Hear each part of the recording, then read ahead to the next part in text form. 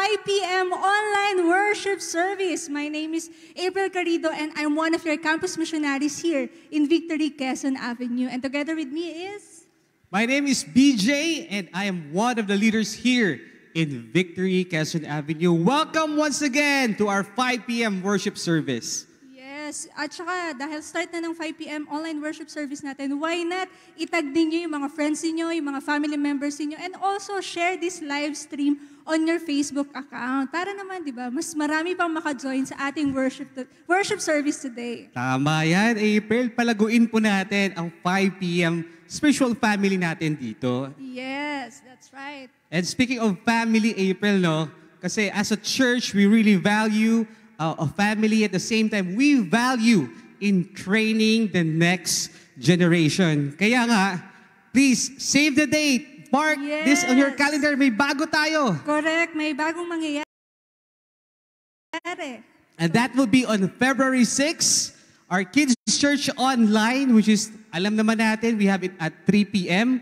May bagong schedule na. Yes, dahil nga we are growing and maraming mga kabataan ngayon or mga young generation, di ba? Nag-overflow na kasi yung 3 p.m. service natin eh. That's why we have a new schedule. Coming February 6, we will have our 10 a.m. Kids Church Online. Grabe. Ang ganda niya, April, di ba? Kung hindi kaya schedule sa hapon, then mas maaga, mas maganda. Yes, that's right. Sali na po kayo. Sobrang puno ba ng energy yung mga bagets ng time tama. na yun? No? Kakagising lang, attend na tayo sa Kids Church. And for you to sign up, please wait at our Facebook page because magpo-post po kami doon ng link para maisali po ninyo yung mga anak nyo. Mag-register lang kayo dyan kung may mga pamangkin kayo, mga anak ninyo, or sino mga kamag-anak ninyo, or kapitbahay ninyo, invite nyo na sa ating Kids Church Online service. Kaka-exciting po ito kasi even in pandemic talaga hindi napipigilan, di ba? Correct. We will continue to partner with you and disciple the next generation. Yes, so we're all excited, no, Kuya Betel? Okay na, Kuya. We are all excited to jumpstart or to start our worship service, but first... Yes, and as we start our worship service for today, let's prepare our hearts and our mind, and let's come humbly to the presence of our Lord and our Savior.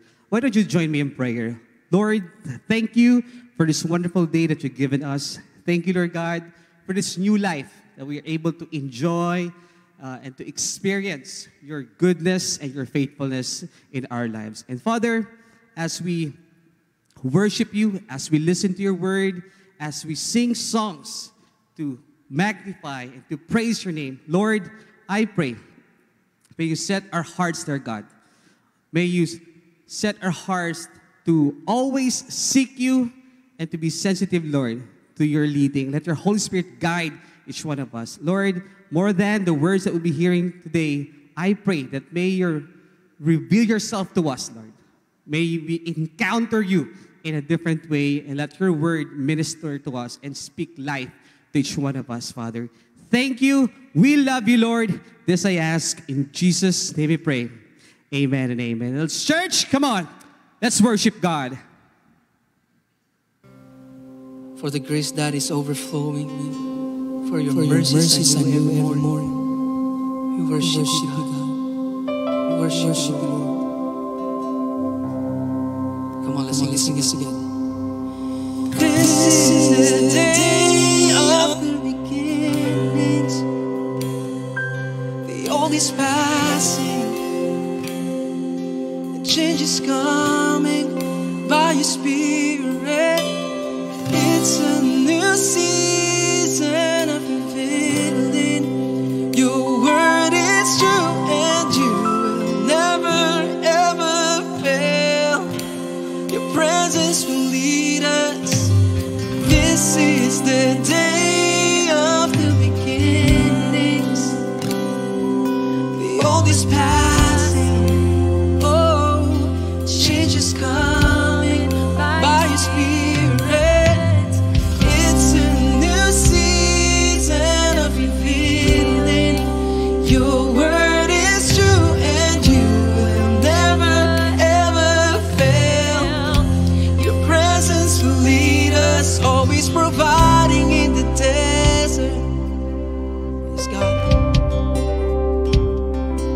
filling our souls with living waters.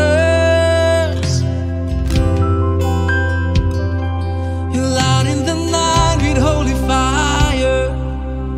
Oh, you're turning dead ends into doorways.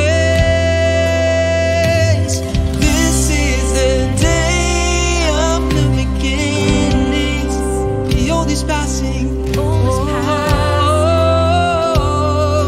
Change is coming by your spirit. It's a new season, every feeling. Your word is true and you will never ever fail. Your presence will lead us. This is the day of the beginnings. Come on, every heart. The old is passing.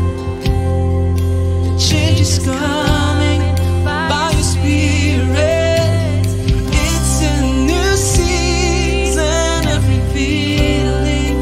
Your word is true and you will never ever fail.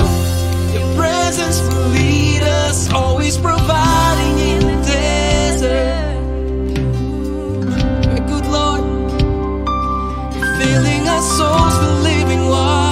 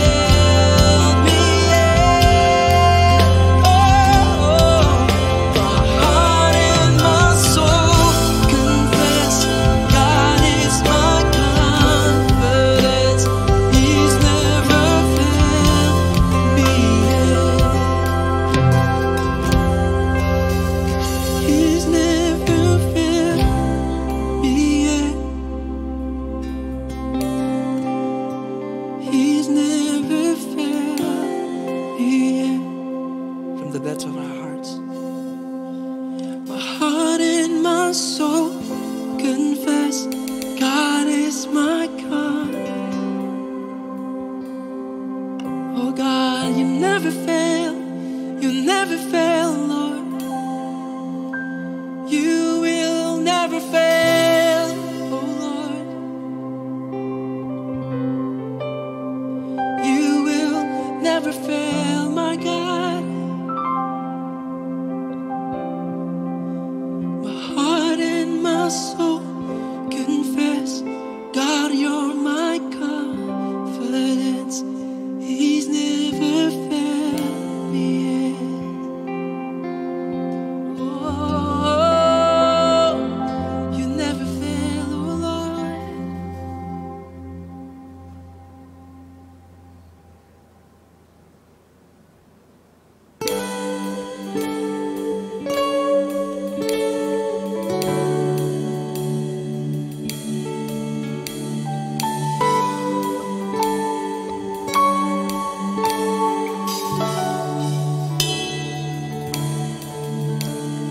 My life is a pen of a ready writer. I am the furnace, you are the fire, God. Oh, you burn in me.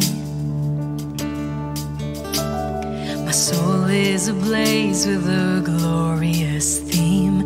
My heart has been stirred by the love of a matchless King. Love alive in me.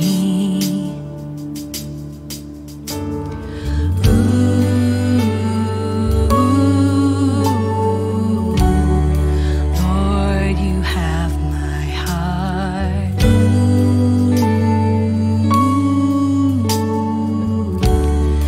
You have my devotion.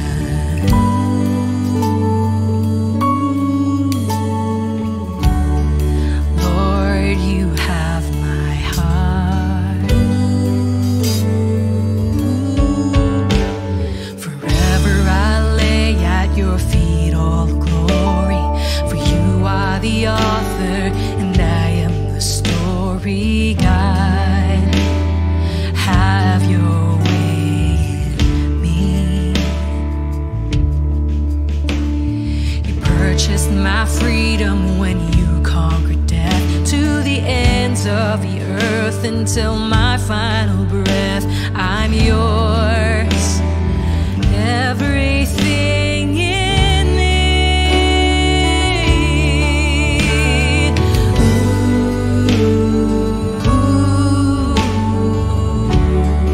Lord, you have my heart.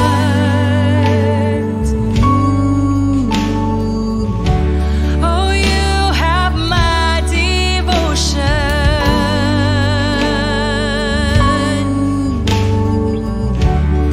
Lord, you have my heart.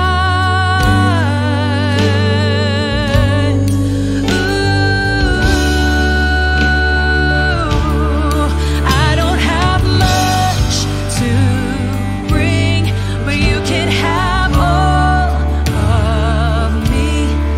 You make the broken beautiful. Ever I'll burn for you. There's nothing I'm holding to. All of my life is yours alone. I don't have much to bring, but you can have all of me. You make the broken beautiful.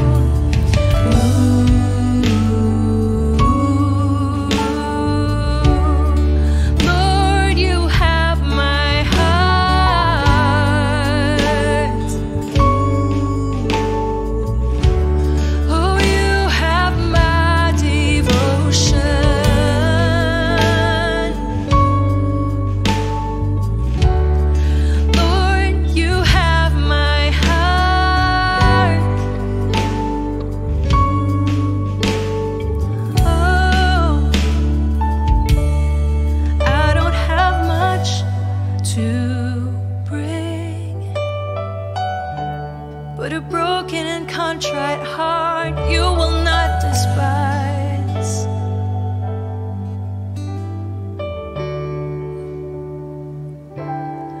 Ever I'll burn for you. There's nothing I'm holding on to.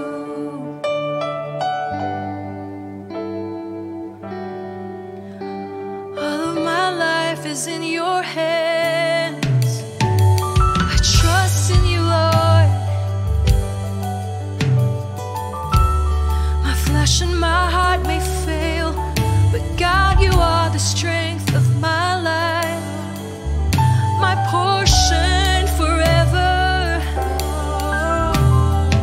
All of my life is in your hands. I trust you, God.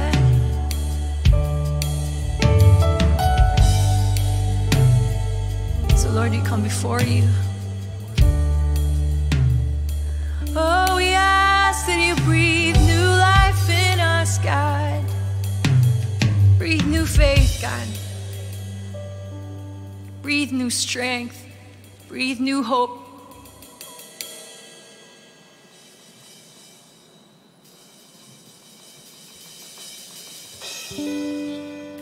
Let your light break through. Shaken no more. I see only you.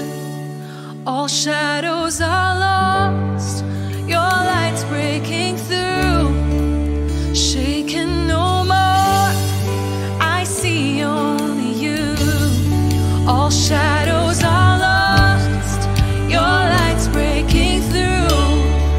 I'm shaken no more. 'Cause I see only you, God. I see you, God. I trust you, God. I trust in your name. All things are possible in your name. In your name, Jesus. All things are possible in your name. In your name alone, I trust. All things are possible in your name. In your name, all things are possible in your name.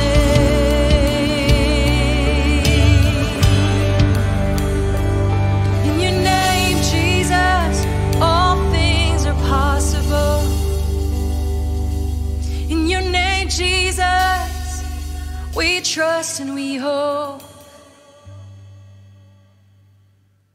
Yes, Lord, that's our faith declaration today, Father, that all things are possible in your name.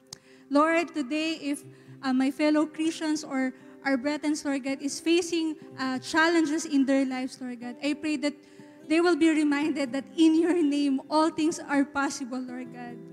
And Lord, I pray that you are the one who will secure us, Lord God, that we will always rely on your grace, Lord God, that you are extending to every one of us, Lord. We thank you, God. In Jesus' name we pray. Amen and amen.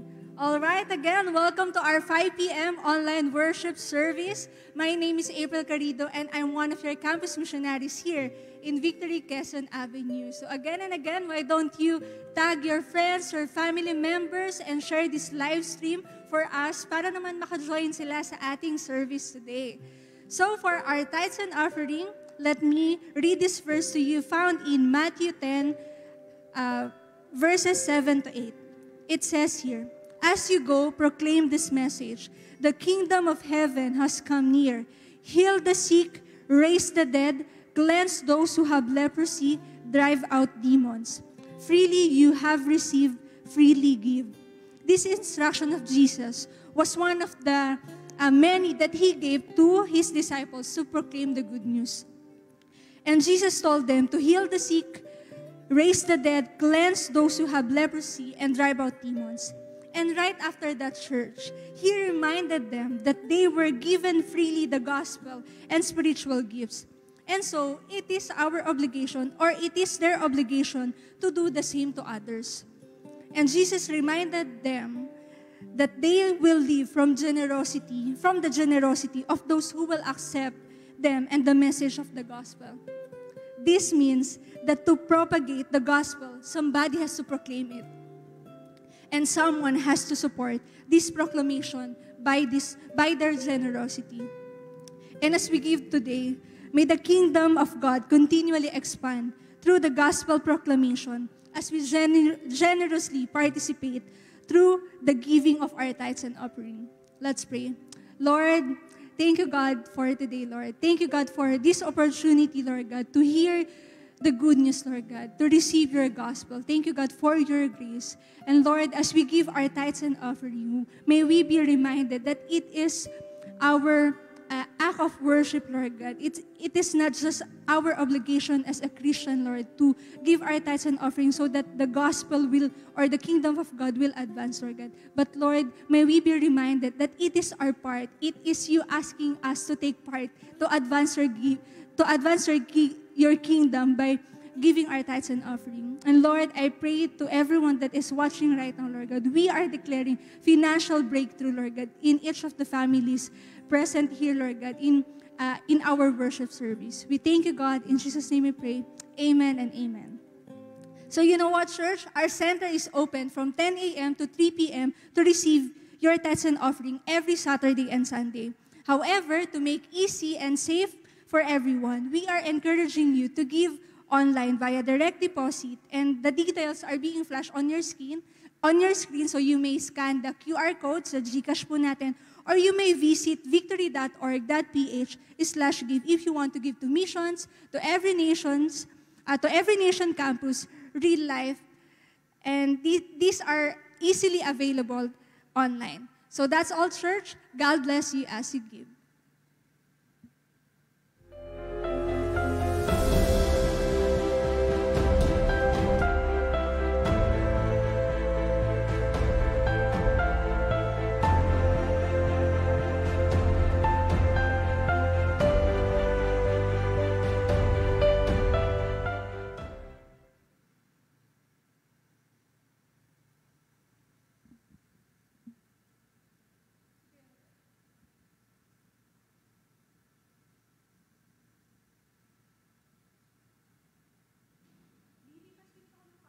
Okay. Magandang hapon po sa ating lahat. Welcome po again to our 5 p.m. online worship service. You know what? Thank you, April, for exhorting us in giving. As we all know po, no? Kung kilala niyo po si April, she was reached out while she was still in college in STI Ortigas Extension. And today she's one of our campus missionaries. And we believe that many more campus missionaries and students will be saved and be raised here in our church. That's why we have hope that we'll have a better future for our church and also for our nation. So I believe that God is doing amazing things in our midst. I want to call back again our campus missionary, April, as she share with us some updates about what God is doing in the midst of young people. April, kamusta? Yes, thank you, Pastor Roel, for... wala pa pala. All right, thank you, Pastor Roel, for such a wonderful introduction. Naks, talaga naman. So, yes, ayan, si Kuya Roel po ang isa sa mga talagang nag-push sa akin para magtuloy po dito sa ating campus ministry. And you know, buhay Lord, not real, talagang buhay si Lord. Oo, grabe po talaga. Napakadami po namin pinagdaanan ni Pastor Roel. Isa sa sakit ng ulo. Hindi, joke lang. So anyways, like what Pastor Roel said earlier, as a church, we are called to reach the future leaders of our society. This is why we endeavor to do whatever it takes to reach the campuses, disciple students, and empower them to fulfill God's calling in their lives. Malaki po itong movement natin ng Every Nation Campus dito sa Pilipinas. So that's why we invite you to watch this update to see how more of how God moved in the campus ministry. So let's watch this video.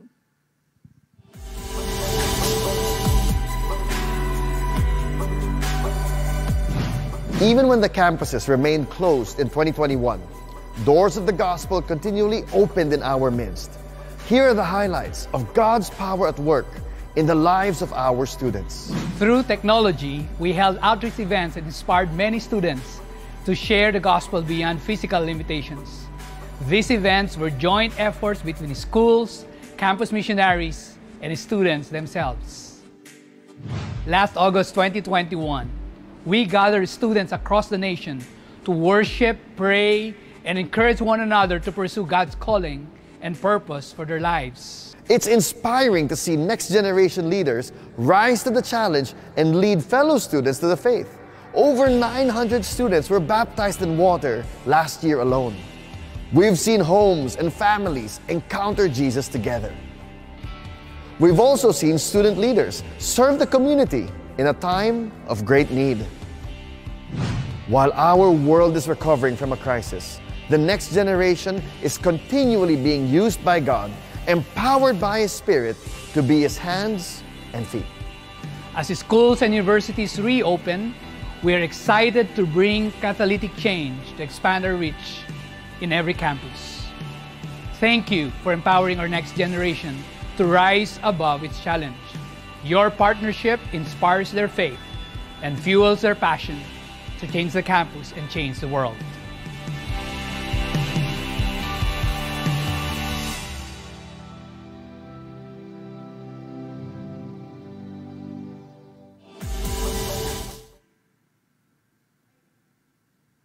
Alright, grabe Pastor Roel.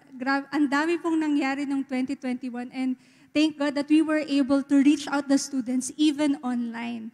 And we stop at nothing because we believe that we have an unique opportunity to train and shape the future leaders of our nation. That's why here in ENC Quezon Avenue, we have given the chance to cater to the elementary level with the help of our Kids Church Ministry in Child's Future Guided Academy headed by Billy Bukayo. Ayan, gusto niya pong maisingit yun eh.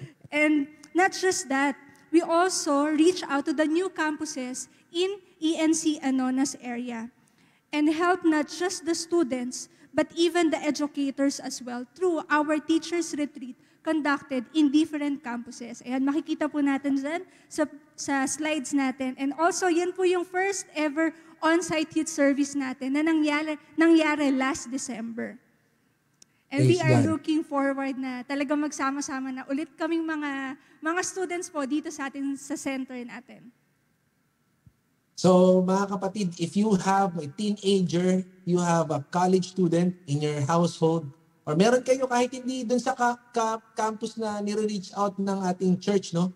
But you have someone with you na you feel like you need to connect to our Every Nation campus. You know, as a community of God's people, we are going to raise the next generation. Yan, sinabi po ni April, it takes a village to raise a child. So, can I just pray for you, April, and our campus ministry as we start, before we begin with our message. So, Lord, we lift up to you every young person, Lord God, whom we've encountered, Lord, in the past, Lord, and whom we are about to encounter, Lord, this year. We claim, Lord God, transformed lives by the gospel of our Lord Jesus Christ will take place, Lord, as we prayerfully and, Lord God, forcefully advance your kingdom, Lord God. Thank you, Lord, that you're giving us the keys to the campus, to the hearts of young people, Lord God, so that they can be part of your community. Thank you, Lord God, that this church will be the home of every young person who's seeking you, Lord God. We honor you, Lord. We bless, Lord God, every missionary, Lord God, who are toiling, laboring, Lord God, for the young people today. In Jesus' name we pray. Amen and amen. Thank you, April. Mabuhay ka. By the way, mga kapatid, if you are partnering or yet to partner a campus missionary here in our church, no, you have a blessing from the Lord. You don't know where to give or to put. Lord, para saan tong extra blessing na to? You know what? You can be a channel of blessing to the young people through our campus missionaries by partnering with them and supporting them. You can message them, okay? Or you can you can keep in touch with us and we can connect you to our campus missionaries. So as we start off with our series, Abide, we are on the third week of our installment of our series. I want to greet some of the people na nandito po. Thank you for joining us this afternoon and we are looking forward na magkita-kita po tayo on-site soon, no? So, by the way, Carlo, malakas ba? Okay ba yung sounds natin? Carlo, comment ka naman kung okay yung sounds natin dyan. Binabati ko po ang ating Days. Welcome, Days. Magandang hapon sa'yo, Days. Jason, ang soon to be. Okay, ang boyfriend po ni April. Liana Vega, magandang hapon. Oma, welcome. At Eva, welcome po. No? Good afternoon. I see some new names here. Jernor Lagueras Isidro. Kamag-anak mo ba kapatid mo ba si Pastor Jerome? Jerno, parang. Anyway, Tita Nori, magandang hapon po. Ang nanay po ni April. Carido family, Abelia family, okay, Alimon family, welcome. Hamor family, to those of us who are extended replay family, welcome po. No? Tanya, magandang hapon sa iyo. No? Sa mga gusto pong bumili ng mga seafood, okay, si Tanya po ang ating fresh from the bench na mga seafoods, okay. Saison, Janet R.A., magandang hapon. Okay, Kai Dij Sapphire, magandang hapon sa iyo. Good afternoon. Maloner, okay? Magandang hapon sa iyo, Maloner. So, kung hindi ko man po magbati yung pangalan ninyo, no? Baka po sa replay, pwede ko po kayo ulit mabati. No, biro lang po. Because we're looking forward po na magkikita-kita tayo soon. And as we kick off this third installment of our series, Abide, we're going to talk about God's Word as the source of our nourishment. God's Word that feeds us. Okay? Sino po sa inyo dito, okay lang po ba mag-quick chat, konting conversation po tayo, no? Ano po yung mga bagay na na-miss nyo pre-pandemic? I'm sure, natanong ko na to before, but gusto ko lang po ulit itanong kasi po may gusto kong i-share sa atin. Na-miss ko talaga ngayong pre-pandemic. Ano yung mga bagay na na-miss mong gawin pre-pandemic? Okay, can you comment? Okay? Sa comment section po natin. Ako po, na-miss ko po kumain habang naghintay po ako ng comment. Na-miss ko pong kumain sa buffet. Okay, na-miss ko pong kumain sa Vikings, yan, sa Bongojin, yung mga, meron po tayong mga strategy dyan para makarami, talagang hindi ka kakain ng kanin. Na-miss ko po yan. So, in fact, meron pa po kaming voucher na hindi namin nagagalaw, no? Kasi nga, nag-pandemic. So, yan, watching movies sa movie TP. I think pwede na, no? Pero limited access, so yung mga nakapag no way home dyan. Okay, kaway-kaway. Yung mga tumambay sa Starbucks, sabi ni Days. Okay, tumambay Starbucks, Days. Na-miss ka namin, ha?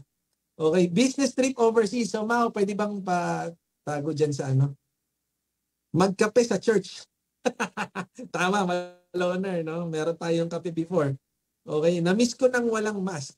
O nga, no? Pero alam niyo, talagang ang daming mga nakatipid sa makeup ngayon kasi mga babae, ang mini-makeupan lang yung pangtaas. No? Pagkatapos ng service, lalamon sa ito. Gutom na gutom, RA, talagang lalamon. Ha? Traveling, sabi ni Yana. Oo, yung across the country, no, na travel, no? Sarado. Kahit na dito sa atin, maayos na, probably, doon sa gusto natin puntahan, hindi pa. Actually, minsan, vice versa, no? Maayos na sa iba, sa atin, hindi pa. Okay, yung makasama yung yan po, makasama yung relatives. Every December we have our reunion pero hindi po namin nagawa dahil nga meron pong pandemic. Okay, sana all may overseas. Okay, may na-miss ba ako? Traveling, Nikon. O, Carlo, maganda ka na. Okay. Maganda ka na, Carlo. Okay. Kung ano yan. Marathon! Grabe si Ram, oh. Marathon daw. Kaya pala hindi to tumataba si Rem, ha? So anyway, because we missed buffet, as I share this message to all of us this afternoon, there are actually, I found out, realization ko lang po to, no? There are 3 types of people who always go to a buffet, okay? Yan, Macau Imperial, tabi ng church. So, 3 klase po ng tao, no, ang meron sa isang buffet na restaurant. So number 1, of course, given po yung mga consumers. Ito po yung talagang bit-bit ng pamilya, no, walang binayaran. O kaya bit-bit ng kaibigan, no, talagang birthday niya, libre siya, tapos lahat kayo magbabayad for him. Okay, kayo babayaran yung sarili niyo, tapos siya libre kasi birthday niya. And another one, bukod sa consumers, meron po tayo mga kaibigan na kung kayo po to, yun na lang po i-comment yung sarili niyo, no, yung researcher na tinatawag. Ito yung mga inaalam nila kung paano niluluto yun. Tapos ito rin yung mga tao na medyo picky eater. Oy, ayoko dyan. Kasi medyo matabang yung kaldereta nila. Parang gusto ko, ayoko muna ng Filipino dish. Gusto ko muna medyo maging mag-Western or Indian. So parang picky eater, okay? Meron naman, yung another one is a witness. Okay? Witness talaga. Sino po kasi yung naka-encounter ng provision? Sila yung nakatanggap ng provision. Okay? Miss na daw nila yung bahay namin. Akit kayo dito, Maita. Okay? Yung mga the third type of person po is yung witness. Ito nga yung, in my own terms po, no? Ito yung mga naka-encounter ng provision. Kaya yung pagkuha nila, yung talagang sulit kadang muya. Kasi nga, they know where the money came from. Yung pinaghirapan ko to, so talagang susulitin ko to. Okay, kung yung buffet, 10 to 2, 9:30, ando na, nakapila na, no? Because gusto niya sulitin. These are people who had an encounter and enjoying every moment of the lunch or the dish, no? So, as we talk about God's word today that feeds us, my prayer for all of us is not only that we are going to be researchers. Hindi po tayo picky eaters when it comes to the word of God. Hindi po tayo consumer lang when it comes to God's word that you only attend on a Sunday, kasi may pastor doon na nagpipreach, tapos nafe-feed ako doon, natututo ako ng word ni God. But we ourselves, okay, we will be witnesses. We will encounter God, okay, in a very personal way that we can't help it but to enjoy every moment that we will be having with God's word. So as we read the scripture today found in John chapter 6, let's start this message with the word of prayer. Lord, we commit to you, Lord, the rest of the service. Thank you, Lord God, for you will open the hearts, Lord. You will transform our thoughts, our hearts, Lord, our actions, Lord God, that we will constantly feed on your word and we will be strengthened, Lord God, by your word. We honor you, Lord God. May every person who will hear your word today, Lord, be empowered, Lord God, to fulfill your will for them. We honor you, Lord, in Jesus' name.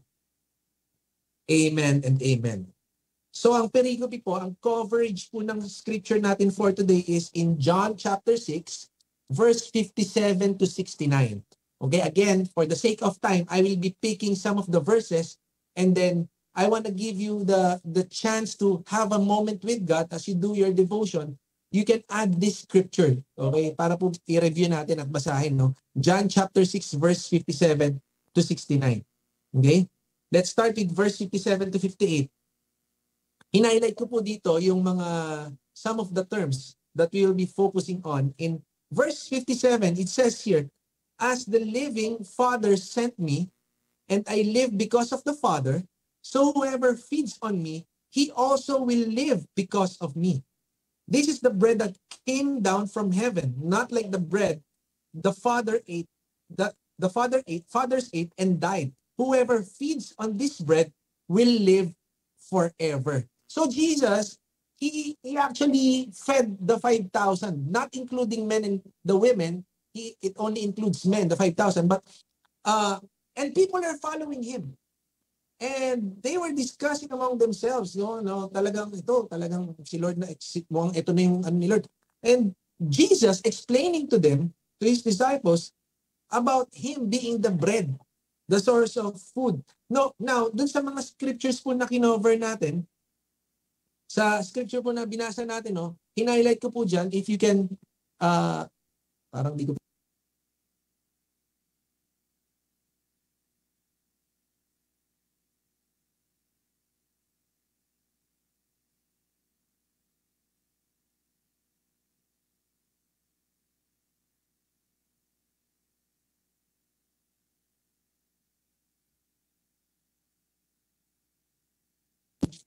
na-mute ako. Sorry po, patawad po.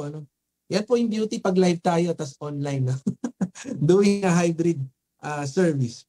So anyway, saan po ba ako naputol? So let's continue on. Yung mga words po na hinighlight ko dito is living, Father, I live, feeds on me, okay, will live.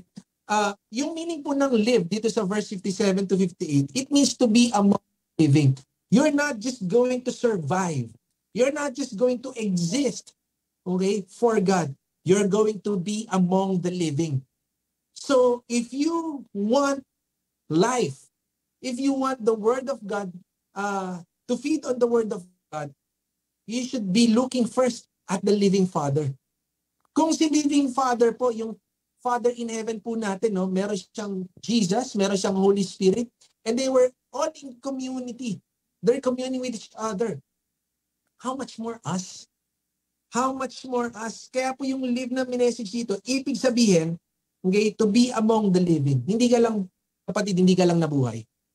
Hindi ka lang surviving bilang Kristiyano. Kasi kailangan ko ng pagkain. Nagtatithe ako ngayon kasi gusto ko ng i-honor si Lord para maitawid ko yung pamilya ko kasi si Lord yung provide. No. You will be with God. That's the first and foremost.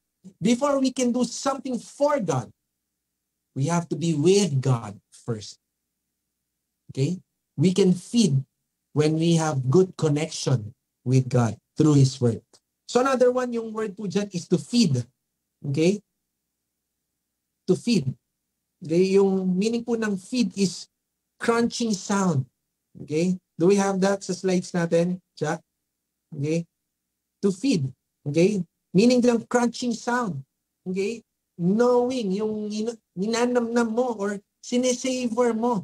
Ibig sabihin po, nung sinabi ni Jesus, whoever feeds on me, kung sino yung nanamnam, di ba yung crunching sound, nakakain na po ba kayo yung talagang, eto sikat yung lapid chicharon, yung may kasamang taba ng baboy, di ba pag yung kinagat mo yon, tapos narinig mo sa iba nang kumagat ng chicharon, di ba parang ikaw, nare-recall ka dun sa lasa nung chicharon, o kaya yung manggang hilaw na sobrang lutong.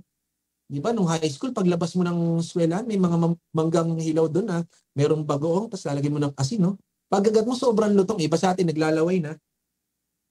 You remember the taste when you hear someone eating. Same goes with our devotion to God. As you read God's word and you hear it from others, okay? You remember that, okay, taste and see that the Lord is good. Blessed is he who takes refuge in. Grabe, Lord, thank you. Sinisavor mo, kapatid. Okay? Yung iba po, hindi makarelate, no? Kasi nagda-diet. Hindi ko na po sasabihin si Jonathan yung nagda-diet. Sorry, John. Mahal ka namin, bro. So, you're not only surviving, you're feeding. That's what it means to feed on God's word. Okay? To recall, when you read the scripture, you're just not going to read the word. You're going to remember. Okay, sabi nga po sa Joshua chapter 1 verse 8, meditate on it day and night, that you may be prosperous and successful in everything you do. Amen? So, when you feed God's word, you don't only read during your devotion. Okay, inaalala mo yan pag sakay mo sa jeep, nung pre-pandemic, pag habang iba sa atin, nagda-drive, di ba? Naaalala mo yan, grabe Lord, di ba? If you will see some of the posters, no, yung mga billboards, di ba? May mga sinasabi, talk to me, God. Tapos iba, nag-quote ng scripture. Di ba? I believe some of you have experienced the words that you've devoted yourself into that day. It's the same words you've read in one of the billboards. And you will be amazed how God will suffice you with the things that you need. Crunching sound. Another one, not only live, feed. Meron pa sinabi po dito, no? Yung divine provision. Yung sa dulo po, no, yung whoever feeds on this bread will live forever. It means yung bread po na sinasabi diyan, okay, yung term na bread, it means divine provision, not only a food that you ate. Kasi po pag sinabing bread, ito yung tinapay, yung kababayan to eh. Okay, yung iba sa atin Spanish bread. Okay, iba tasty, iba wheat bread. Pero yung original meaning po niya, it means divine provision. Jesus is referring to the Jews that they heard about their forefathers that God provided for them by giving them manna, bread, okay, to eat, to survive while they were still in their journey towards the promised land. So, divine provision. Anong ibig sabihin po ng bread when you eat the bread of life, the bread that comes from God? It means that divine provision, it will yield believers, you and I, if you believe in Jesus, okay, scene by scene. Ibig sabihin, moment by moment, God is going to lead you towards His preferred will. Okay? Not only that God will direct you through His word, not only that you will realize how sinful you are and you will receive the salvation from the Lord, you will also feed and be directed as God directs you. He will strengthen you and lead you towards His preferred will. So first point I want to share with us today is that living alongside with God includes remembering His words, which we are led towards His will for us. Living alongside with God includes remembering His word. You cannot say that you believe in God and you're walking alongside with Him and not remembering His word. At least one verse kabisado mo, kapatid. Okay? At least, for God so loved the world. Psalm 23. Psalm, di ba, yung may sabi pang artista nun, di ba? Uy, I like that. For God so loved the world. Psalm 23. No. At least may isang verse ka. Yung iba po, ang kabisado na sa atin, di ba? Yung Jesus wept. Pastor, galing Jesus wept. It's okay. The point here is you're not just reading, you're not just enjoying your presence with God, you are remembering His words. Because through His words, we can hear and understand and be strengthened to fulfill His promises for us. Let's continue in verse 60. Tawid po tayo sa John chapter 5 verse 16. John chapter 6 verse 16. When many of His disciples, heard it, they said, "This is a hard saying. Who can listen to it?" Okay? And many of these disciples actually got offended. You know, when you read God's word, kung hindi ka pa na-offend sa word ni Lord, it means that you are yet to unpack the word of God for you. Kasi, if you are not being offended, superficial pa lang yung understanding mo, hindi mo makikita yung magnitude ng kasalanan mo, yung pagkakamali mo. Okay, that's why when you are offended, it's okay. Okay? But for us who are leading victory groups, you're doing one-to-one with someone. By the way, if you want to be connected to our victory groups, okay, one of our victory group leaders can keep in touch with you. Actually, they're here chatting with us. Yan si Mau, si Carlo, okay, si Maita, si John. Okay, you can type connect na lang po para we can easily identify you, or you can message this page and we can connect you with one of our victory groups. Or you can do one-to-one muna kung di ka komportable sa malaking grupo. One-to-one muna, okay lang din po yan. Okay? For those people who are ministering with us, victory group leaders, go one-to-one, my prayer is that we will not offend people based on our preference. But rather, let them be offended with the word, with God's word. The last thing we want to do is for them to be offended in God's word because of us. Because we're too legalistic, okay? Or maybe some of us, okay, nagpipreach tayo ng sobrang passionate. Ang bait mo sa church, pero pagdating sa bahay, hindi ka mautusan. Pagdating sa bahay, hindi ka buhay Kristiyano. Ang lutong mo magmura. Pagdating sa bahay, ang lakas mo uminom. Walang transformation at all. Walang grace, walang pag-ibig, walang pagmamahalan. There's no kindness, there's no fruit. There's no fruit of the Spirit. Okay? You're not explaining properly with your children ano yung nangyari, ba't ganito? You're living a double life. Okay? Yung iba sa atin, nagmumit para makasigaw. Guilty as charged. Okay? But my prayer for all of us is that as we encounter with God, we will be transformed. We will continue to grow. And people will be offended in God's word, not because of us, but because they read the word and they understand the word through us. Amen. Let's continue. Verse 61. 61 to 62. Sabi po dito, no? No, but Jesus, ito po maganda kay Jesus, hindi ka pa nagsasalita, alam na. Kaya po si Lord, ang galing eh. Hindi pa tayo nagsasabi, alam na natin. Okay? Sabi po dito, but Jesus knowing in himself that his disciples were grumbling about this, said to them, do you take offense at this? Verse 62, then what if you were to see the Son of Man ascending to where he was before? Okay? paano ka papakitaan ni Lord ng greater wonders if dun sa mga bagay na yun, hindi mo na ma-let go, offended ka na. As we grow and feed on God's word, we will see wonders that God has in store for us. Okay? You cannot, second point, you cannot live in the wonders of God if you don't feed on His words. Kung na-offend ka kay Lord, okay lang yan kapatid. Keep on reading the word. One of the purposes of God's word is to reveal our sinful nature, our status apart from God. That's why keep on reading it. Okay? Lord, hindi ko kayang i-let go to. Itong akin na lang to, Lord, kasi mahal ko siya. Hindi siya Christian. Pero Lord, mahal ko siya. Hindi mo ma-let go yung ungodly relationship mo, no? Let God give you the grace and the strength to do what He commanded you to do, to fulfill His will for you. That's why as you feed on God's word, we will encounter and experience wonders. Amen? So, hindi ka lang dito consumer, kapatid.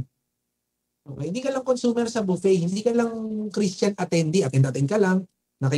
Lurker ka lang. Nanonood ka ng nanonood ka ng mga nag-chat-chat. Ay, ito, kilala ko to, ganito to eh. Si Mau, ganito to eh. Di ba? Nambabash ka lang, underneath, di ba? Under the radar ka lang. Talo po tayo dito kung ganito po tayong klaseng Kristiyano, no? Yung tatapon mo yung mga ayaw mo. No value on the word if already satisfied. Kaya po nga yung iba sa atin, no? Ito po, sorry po sa tatamaan, no? Masakit po to pero kailangan nating marinig to. Atin ka lang kasi word na. Hindi ka mag-worship together with the believers. Christianity is not just meant for us to hear God's word. It's meant for us to enjoy and feed on His word and experience His wonders together with other people. Hindi ka lang attendee dito, hindi ka lang consumer, kapatid. Hindi ka lang dito researcher. Hindi ka lang picky eater dito, okay? Hindi ka lang nagkaroon ng knowledge about God's word. Nagkaroon ka ng personal encounter sa Kanya, pero hindi ka titigil doon. Kasi pag tumigil ka doon, ang buhay, kapatid. Puro theory, head knowledge. Stagnant. Hindi mo kailangan i-experience muna para matuto ka.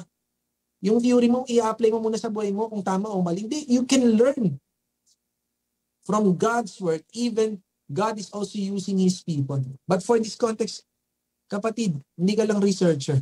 Okay? You are a witness. You are a receiver of God's blessing. Okay? Because you have an encounter with God. There's value in the word. Babalik-balikan mo yung word ni Lord. Kasi naunawaan mo yung bigat ng pinagdaanan ni Jesus for you. For you and me. Hindi lang siya hearsay, it's personal for you. I wanna quote the great Billy Graham, and he said this, one of his teachings, we must learn to let the word of God feed us and strengthen us in our faith in God, its author, Jesus Christ, its message, and the Holy Spirit, its teacher. Hindi po tayo by our good works. That's why we can feed on God's word. It's the work of the Trinity, the triune God, to reveal, to strengthen, and to empower us to fulfill His message, His will for all of us. We're about to end, mga kapatid, no? Let's continue on in verse 63 of chapter 6, John chapter 6. It is the Spirit who gives life. The flesh is no help at all. But the word that I have spoken to you are spirit and life. The word of God is our spiritual food. The words that are spoken by Jesus are spirit and life. We eat God's word as our spiritual nourishment. If you are just eating every Sunday 5 p.m. or bago ka matulog sa pinapakinggan mo tong message na to, once a week, gutom ka, hahanap ka ng... Ganun ka ba kumain, kapatid, kapag gutom ka? Yung once a week ka lang kumakain? Hindi naman, di ba? Every day. Iba nga sa atin, hindi lang po 3 times a day. 5 times, di ba? Yung iba nga sa atin, nag-aagahan pa lang, iniisip na yung hapunan eh. Right? Pilipino, ang dami nating pagkain. May breakfast ka, may snack before lunch, may lunch ka, may merienda, may dinner, may midnight snack. Pagka nabiting ka pa sa midnight snack, babangon ka na madaling araw, magpapansit kanton ka pa, di ba? So, we eat food a lot. So if the Word of God is compared to food, to bread, it means that we have to feed our spirits. Our spiritual food is God's Word. Kaya wag ka magtaka, kapatid, kung bakit hindi nagbabago yung buhay mo. Gaano kadalas ka ba nagbabasa ng Bible? Gaano kadalas ka bang nag-spend time sa pagbabasa at pagme-meditate ng Scripture? It's not just enough to pray to God and believe Him for greater things. It's also takes our effort to read and understand this Word as we claim on His promises. We eat food every day. Okay? Huwag nyo lang pong kainin yung pagkain na nandito sa Sunday. Kasi po, I believe that God has something far more personalized message in store for individuals, for us individually. Yes, we worship God together, we hear God together, but there's also a value to our devotion alone, individual devotion. God's Word does not only enlightens us about God, but also nourishes our body so we can live for Him. So which type of a follower are you? Are you a consumer? Are you a researcher? Or are you a witness? Let's all be witnesses. Amen. As we end, verse 66, after this, many of His disciples turned back and no longer walked with Him. These are consumers who turned their back against Jesus because they had their fill. They heard the message, they received a hard truth, a hard teaching, then they went on their way. They left Jesus. Researcher, they were picky eaters. Offended by the word, they left. Let's all be like the disciples, the one who remained, the true disciples of Christ. Because in verses 7 and 69 to 69 of John chapter 6, says here, so Jesus said to the 12, do you want to go away as well? Here's my question to all of us today. Question of Jesus, do you want to go away as well? Dami sa victory group niyong nawala. Do you want to go away as well? Simon Peter answered him, let us all be like Simon, like Peter. Lord, to whom shall we go? You have the words of eternal life. And we have believed and have come to know you are the Holy One of God. Brothers and sisters, the disciples had an encounter with Jesus, had a revelation of who Jesus is. If you had an encounter, don't let go of that encounter. Fight for your devotion to God.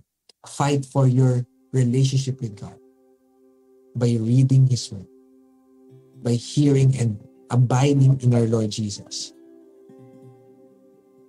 Amen? So Lord, we lift up to you, God, every person, Lord, today. Lord, we cannot just like, tulad po nung sinabi ni Miss Oma, Lord, we don't want, Lord, na anumang pananampalataya na walang gawa, Lord, na ganong klaseng Kristiyano kami, God. Lord, we will be Christians, Lord, who will be strengthened because we feed on your word. Lord, because we knew, Lord God, the truth about your word, that it's only you can feed our souls, our hungry souls, our dying souls, Panginoon. Lord, we will only revert, Lord God, to our old lives if we fail to eat and feed our souls with your word.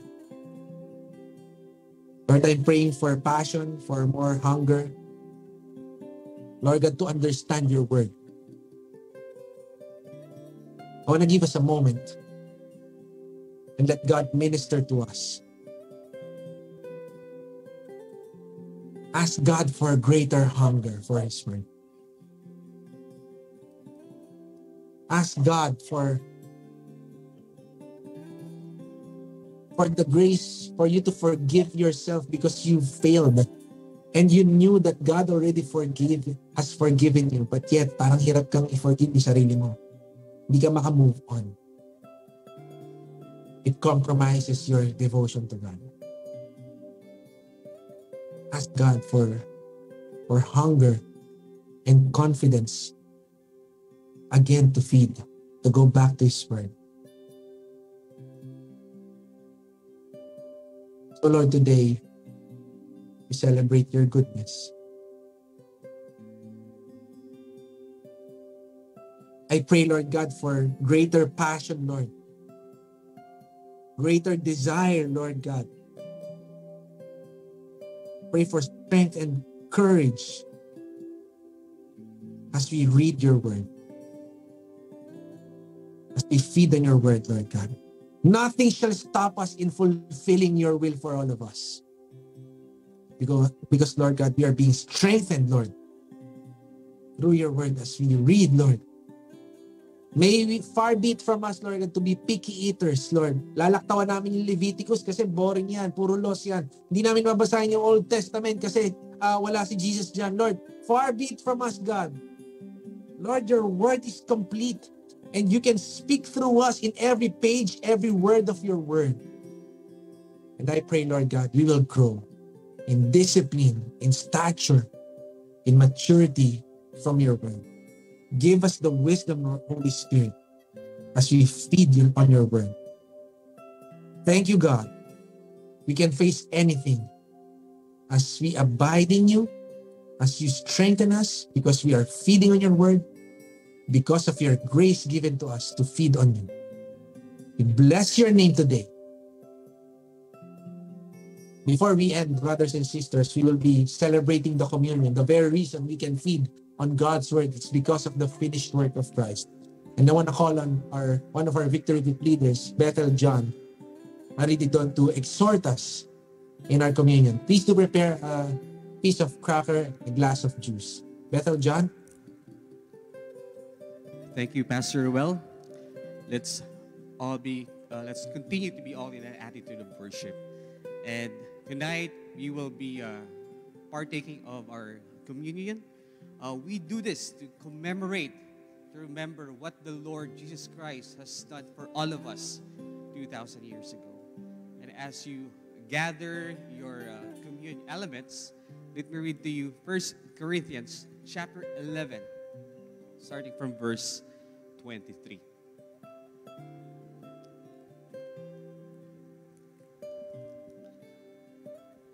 It says, "For I received from the Lord what I also delivered to you, that the Lord Jesus on the night when he was betrayed took bread, and when he had given thanks, he broke it and said, 'This is my body, which is for you. Do this in remembrance of me.'"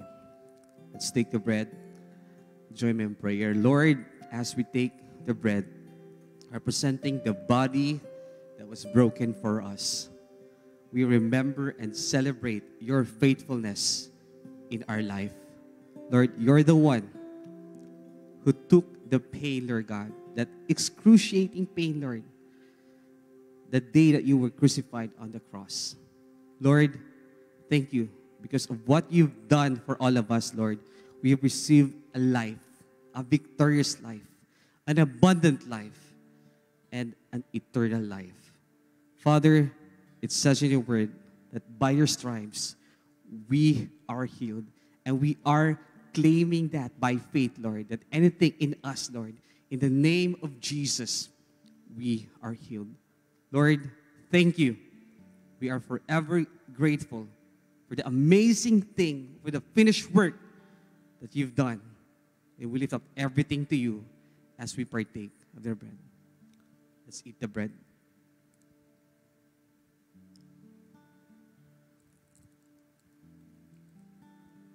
Let's continue. Verse 25, it says, in the same way, also, he took the cup after supper, saying, this cup is the new covenant in my blood. Do this as often as you drink it in remembrance of me. For often as you eat this bread and drink the cup, you proclaim the Lord's death until he comes. Let's take our cup. Heavenly Father, thank you. Thank you for the blood that was shed on the cross. It says in your word, Lord God, that if there's no shed of the blood, there will be no forgiveness of our sins. And you sacrificed, Lord God, for us to be saved from the power and the penalty of sin. And Lord, we are just blessed to receive and experience your great love for all of us. And Father, as we partake of the cup, Lord, help us to always be reminded of the gift that we received from you, that through your blood, Lord God, we have been set free. And through you, Lord God, we are living a victorious life. So, Father, we commit this time to you, Lord. Thank you. This I ask. In Jesus' name we pray. Amen and amen. Let's drink from the cup.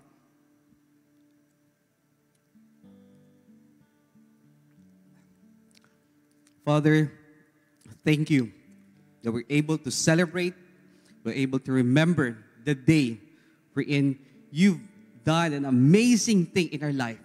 And we are forever grateful to remember, and not just remember by ourselves, but we also share it to others for them to experience your goodness and faithfulness in our life. Thank you, Lord. And church, today, I hope you were encouraged and blessed with the word that was shared to us by Pastor Roel. The Word of God, the Bible, is not just a book that is meant for us to basahin lang natin during a leisure time, or a book that we use to just to gain knowledge from it. But let's take it as our daily food as well. A nutrients that we need in our life to be stronger and to have a deeper relationship with God. I hope that as this year goes on, that will be our goal. Na more than na palakasin natin yung physical nating pangakatawan, is also palakasin natin ang faith natin sa Panginoon. Amen? Let's pray. Lord, thank you for that reminder. Thank you for the word that feeds our spirit, Lord God. That day by day, Lord God, as we face the challenges in our life, your word sustain us. The promises that you have for us.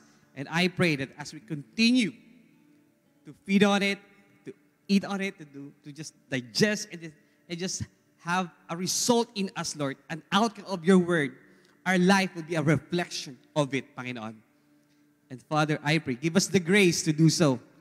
Give us the grace, Father, to sustain, to continue, and live a life, Lord God, pleasing and honoring to you. Father, thank you. Thank you, Lord. As we have received the Lord's blessing, may the Lord bless you and keep you. May the Lord make His face to shine upon you and be gracious to you. May the Lord lift up His countenance upon you and give you peace. This I ask in Jesus' name I pray. Amen and amen. God bless everyone and continue to live a life that is victorious in Christ. Amen.